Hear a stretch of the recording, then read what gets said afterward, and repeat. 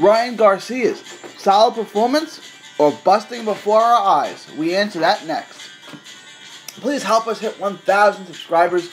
Please like and subscribe. Leave a comment for us below. Let us know what you think.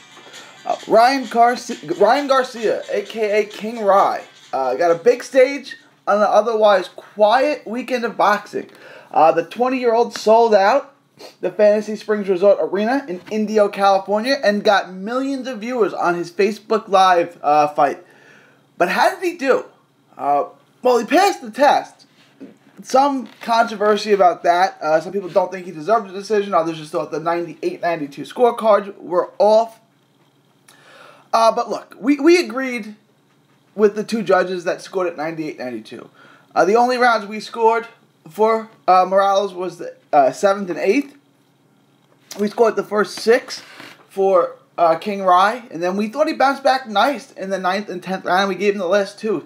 I haven't seen the official scorecards of the judges that scored those 98-92 to see what rounds they gave to Morales, but my guess is it's obviously the 7th, and then I would guess the 8th too, because Morales had another good round there.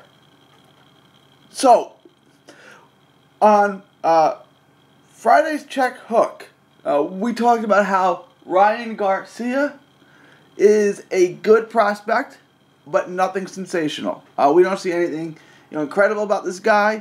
We think he would get utterly destroyed by Tank Davis. Everyone's saying that now. So, again, we do think he'll have some success. He'll have a good pro career. He'll be a solid fighter. He'll probably pick up a strap or more in his career. He'll be a world champion at some point. But crowning this kid the second coming, no.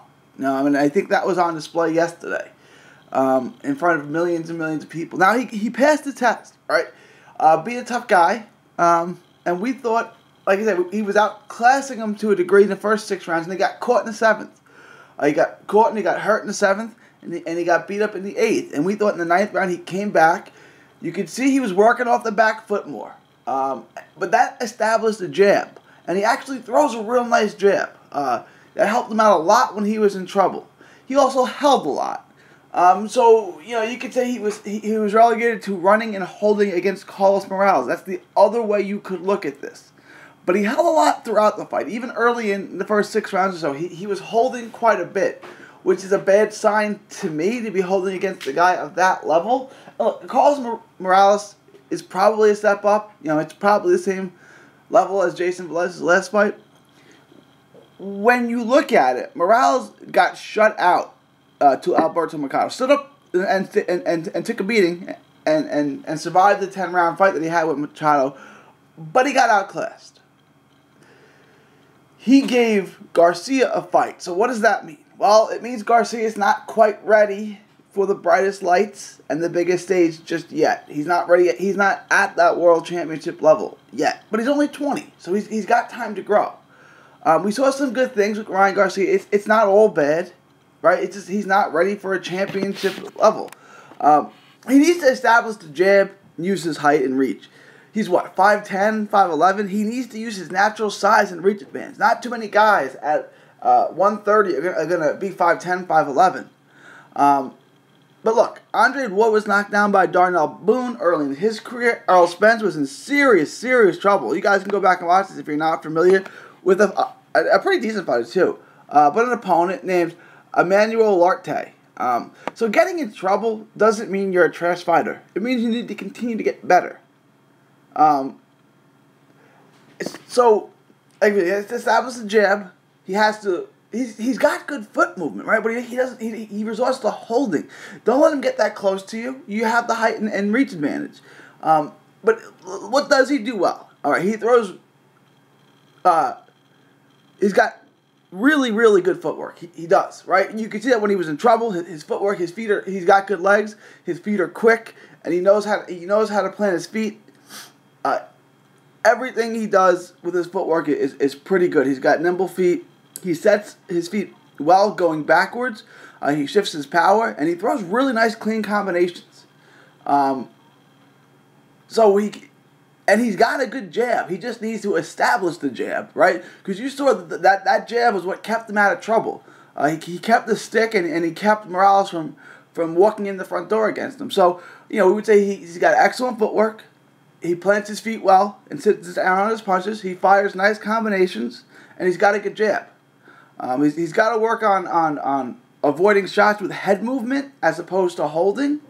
But there's a lot of things to like about Ryan Garcia. We're not down on him. We weren't up on him. We weren't as high as others were, and we haven't. We're not saying he's a bust either.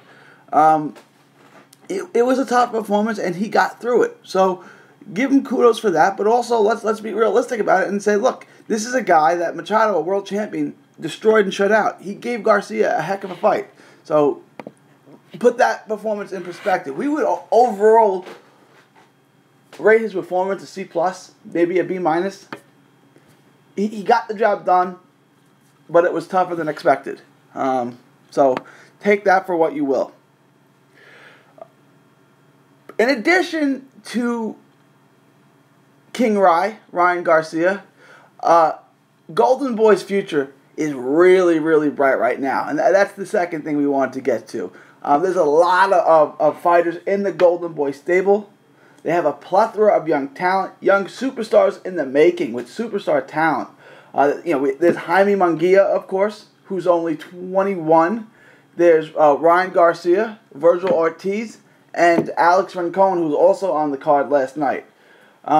Let's take a look at that. Jaime Munguia, an all-action world champion, and I'm just waiting for him to get into a mega showdown with Jarrett Hurd. I mean, that would be fight of the year written all over it. That would be a war. Both fighters are big, strong, big punchers, and are defensively flawed to say the least. I mean, that's a knockout, a devastating knockout waiting to happen. Munguia is just 21.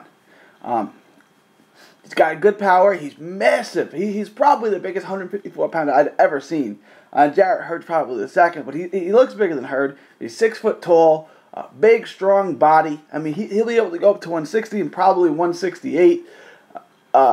Again, he's still a baby, just 21. It looks like he can still make the weight, even though he gained an incredible amount of weight. So we don't know how long he's going to stay there, but it looks like if he really wants to, he can. He made the weight against Saddam Ali on relatively short notice as he filled in as a replacement for Beefy Smith, and then he went and beat Beefy Smith at that weight. So, look, Munguia, there's a lot to like and dislike about Munguia. I get that. And, we do think that he would lose to Jarrett Hurd if they fought next, but they're not gonna. And Golden Boy's gonna be a little safe with him and build him up, and they have to get him better defensively. I mean, even with Ali, who he destroyed, he got hit at will, right? So they have to shore him up a little bit defensively. But he's only 21, so the future's real bright for him. We're gonna see, him fighting on future cards, on Cinco de Mayo and Mexican Independence Day for years to come. Then there's Ryan Garcia, who we talked about. Right, world of opportunity. He brings the million-plus Twitter followers or Instagram followers, whatever he has. He's going to bring a lot of attention to the sport. Great guy, really personable, good-looking kid, movie star looks, all that stuff. And he just turned 20, so he's not even in his prime yet. I mean, he's still a baby. He hasn't hit his physical prime yet. He's going to have to get better, but the future is bright for him in terms of making money. He'll probably... He should stay at 130 for as long as he can, but at 5'10", 5'11", to continue to make 130 is going to be real tough. So the future may be at 135 and 140 for him. He will eventually outgrow it as his body's not even physically matured yet. But he looks in trouble at 135. So... we look for him to get his first world title shot at 130, and he'll do some damage there. And then after that, he's gonna have to improve in some areas which we talked about earlier. Then there's Virgil Ortiz, who we'll see fight on the Canelo Triple G undercard in a step-up fight. Virgil Ortiz is just 20 years old, and he's also a 5'11", 140-pounder with a massive punch. This guy is 10-0. 10 knockouts. Again, we think he may be the best prospect in the sport. A Dallas, Texas product. This is, in my estimation, obviously the best prospect in Golden Boy's stable. He will have a better career. And we said this on Friday's Check Hook. Go back and check it out. We said this on Friday. that Virgil Ortiz will have a better career than Ryan Garcia. He will win more titles, make more defenses, yada yada. He'll be higher on pound for pound list than Ryan Garcia, and they're the same age, so we'll get to compare them side by side. Ortiz is physically stronger and he's bigger, so they won't always be in the same weight class. But we'll get to see their careers, Ortiz's career and Garcia, unfold at the same time. Look, he's a 140-pounder right now. At 5'11", I don't know how much longer he can make that weight. He looks like he's making it comfortably. He doesn't look drained when he fights. But he's going to grow, obviously, into a full welterweight. In the next 3 or 4 years, he'll be a full-size welterweight. And he'll have an opportunity to make a ton of money with Oscar in that weight class. Obviously, he's from Dallas, Texas. Obviously, Errol Spence's from Dallas. At 140, you have Mo Hooker, who's from Dallas. So you can make these fights. You can make these fights with the guys in Texas. Have these massive homecoming fights for him. You can put him on a lot of cards. You can do a lot of things with him, especially once you see him step up. And this Ortiz, because Virgil Ortiz is fighting Roberto Ortiz. And you remember Roberto Ortiz? He fought Lucas Matisse, and he fought Cletus Seldon on HBO. He's kind of tailor-made for a puncher, right? Like, if you're a big puncher, this kid Ortiz can be hit. And you're going to see Roberto Ortiz, we're talking about. Virgil Ortiz is fighting Roberto Ortiz on the Canelo Triple G undercard. It's going to really highlight him. This is good matchmaking because Roberto Ortiz is tailor-made for a big puncher. He was tailor-made for Matisse, he was tailor-made for Seldon, and now he's going to be tailor-made for Ortiz. The future is super bright for Ortiz, and we're going to start to see this and get a look at it and see just how good he is.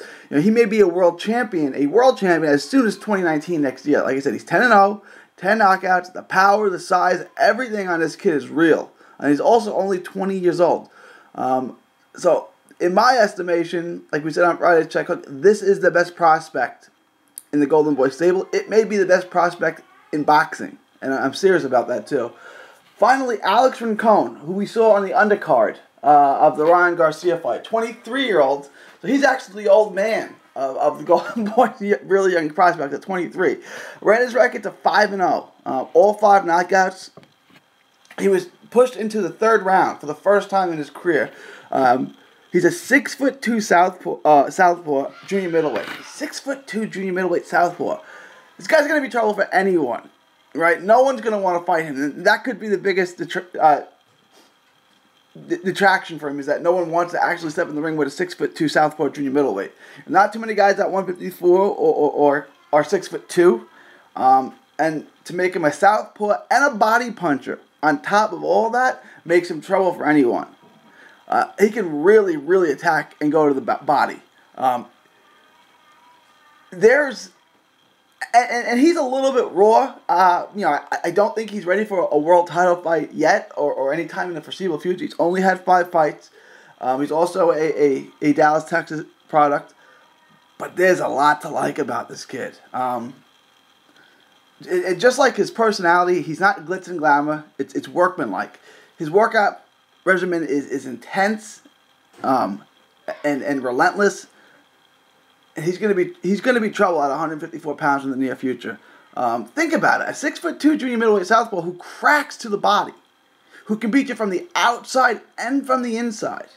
He's got a bright future, especially in that weight class where there's a lot of talent, a lot of good fights. Again, we don't think he's ready now, or will he be ready in the next year or two? It's probably a few years out until he's ready for a world title, but he will get there. He'll be brought up rather slowly, small step-up fights along the way. 3-4 years down the road, though, we think he'll be ready to be a world champion and to take those big fights.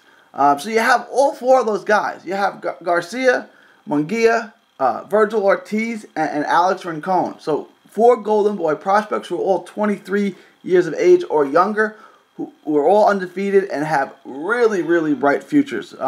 So people have been saying like Golden Boy's on its way out, Golden Boy is dying. Not with these guys. These guys are all have the right style, flash, and they're all in and around the same right weight class to make Oscar a lot of money. That 135 to 154 pound lightweights. There's a lot of good lightweights. There's a lot of good 140, 147, 154 pounders. That's kind of been the talent division there. Anywhere from junior welter to junior middle has been, traditionally the most stacked divisions. They're good now. There's a lot of interesting matchups, a lot of interesting names that these guys can fight. So we think Golden Boy is not only not dying, we think the future is really, really bright with these 4 guys. Let us know what you think. Leave your thoughts, comments below. For Sunday Morning Champion, this is 3D Boxing signing off, saying thank you and God bless. Enjoy 3D Boxing vlog videos? Show us some love by clicking the like button. Don't miss a tweet, post, story, or video. 3dboxingvlog.com is also on Facebook, Twitter, and Instagram. Hit the subscribe button now to stay inside the ring.